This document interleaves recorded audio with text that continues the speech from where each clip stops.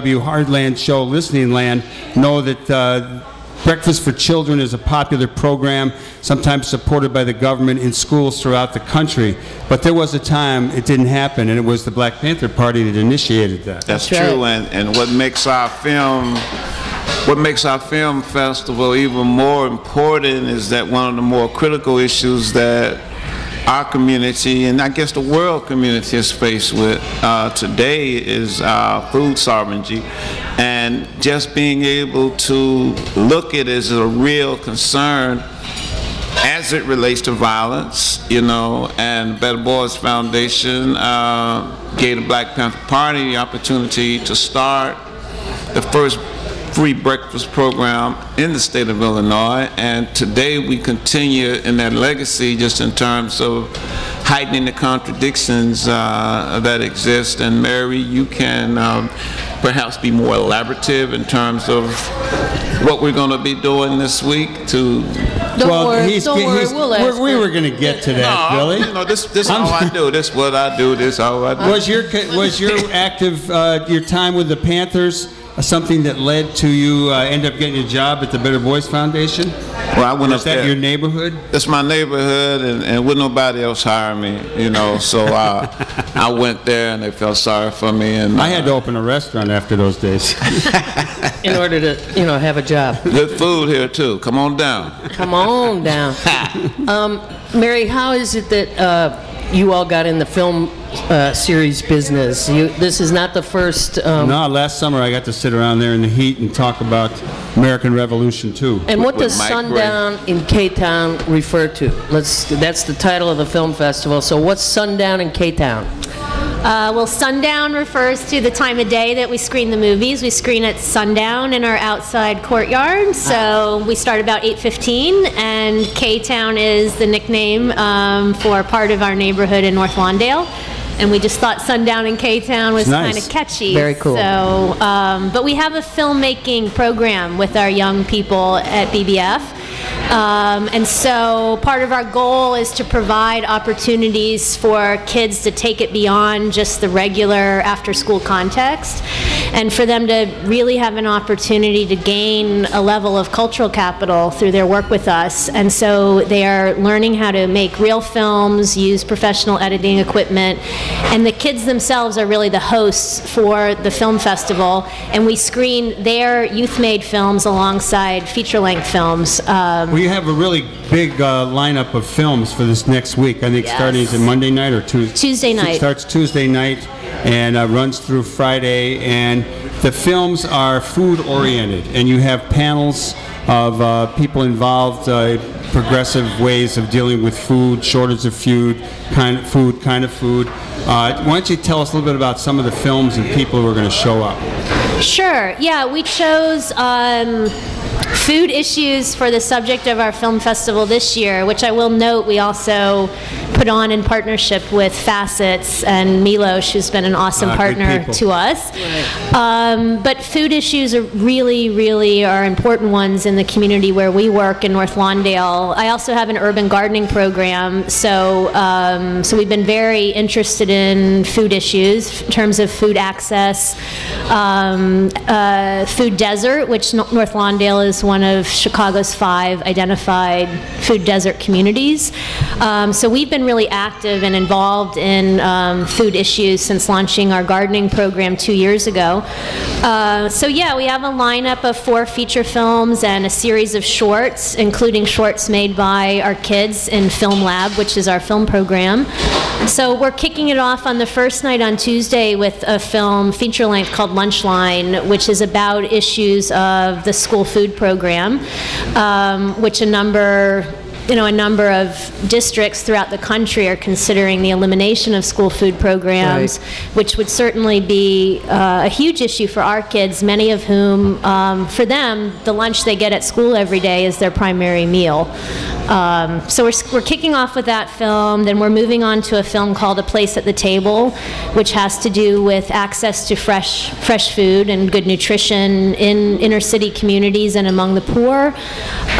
Thursday we're doing showing a film called Urban Roots, which is about the urban gardening and urban farming phenom. And that film is actually centered in Detroit, but it has a lot of They got a lot going on up there. a lot going on. And then we're ending with a film called Soul Food Junkies, which is about soul food and health and nutrition in terms of African American foodways.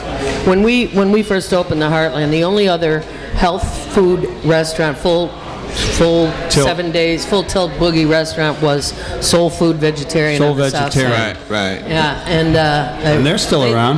Yes. So this is a great collaboration. Not only are you working with Facets, also Cisco. Are they helpful at all? The Cisco Center? Oh yeah, Did I they're read- not involved immediately in this, Right. but I have actually one of my college kids from BBF who's doing an internship there this summer. So And they've been good. Cartemquin's been an awesome partner as well. Well, let me ask the two of you.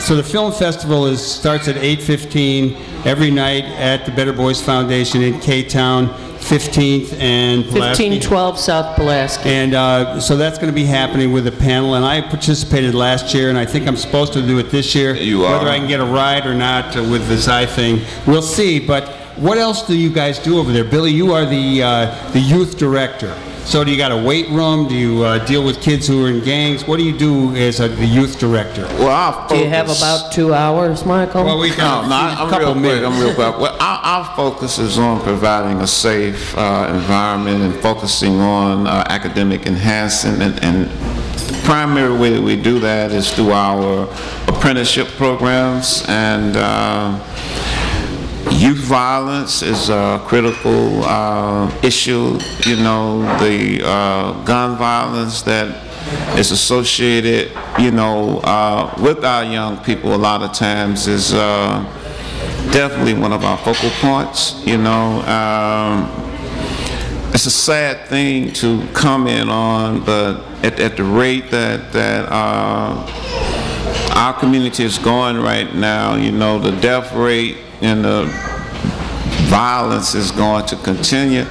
And there are a lot of different ways to look at the causations of that I don't have time to go into, Right. but I'm blaming climate control.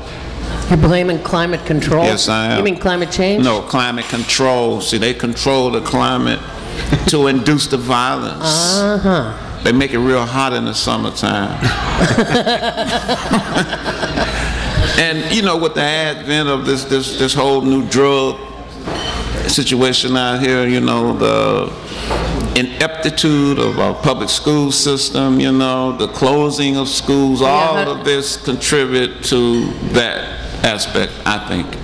Yeah, there's an awful lot we should ask you guys, but Well, we only have an hour, and we schedule a lot of interesting people, so we give you little tastes of some stuff. I would really- and then we invite people back. Yeah, exactly. Well, we know where you are. We know where you are. I would encourage people to go to the Better Boys Foundation website, which is easy to find, Better Boys Foundation in Chicago, because your programming is very impressive, your staffing, and the fact that the kids lead you through the website is pretty cool, way cool. Is it the only Better Boys Foundation outfit in the city, or there are others?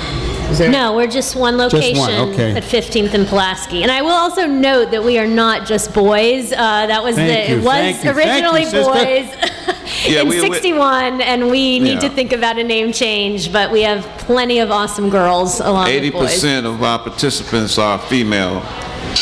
More like Girls- 60, but Girls know a good thing when they see it. Girls generally show up in droves for the good stuff once they're allowed. Yeah.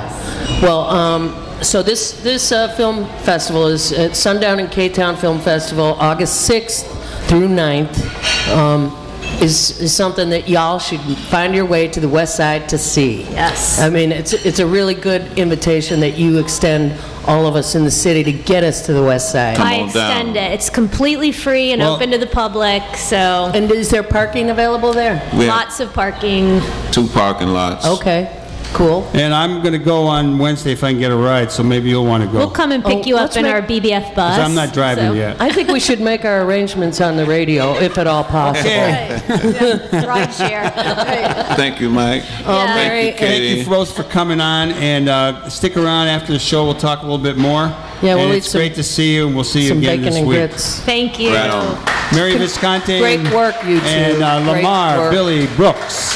Okay, we're going to take a short break. We're going to listen to a song many of you know called Dancing in the Streets. I've been reading a book by Mark Kurlansky. He wrote Cod, he wrote Salt, a number of books. He was a guest on the show, and he has a beautiful book out called Ready for a Brand New Dance, or Ready for a Brand New Dance, I think it is. Okay. And it's a great book about civil rights, technology, music, etc. We're going to hear a little bit now, and we're going to bring up the wonderful poet.